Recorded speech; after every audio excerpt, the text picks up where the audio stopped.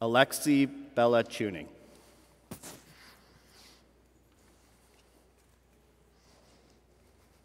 Your verse comes from 2 Timothy. Don't let anyone look down on you because you are young, but set an example for the believers in speech, in conduct, in love, in faith, and in purity.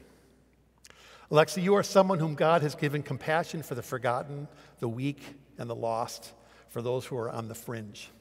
Whether it's another person or a precious and helpless animal, God has filled your heart with love for the least of these.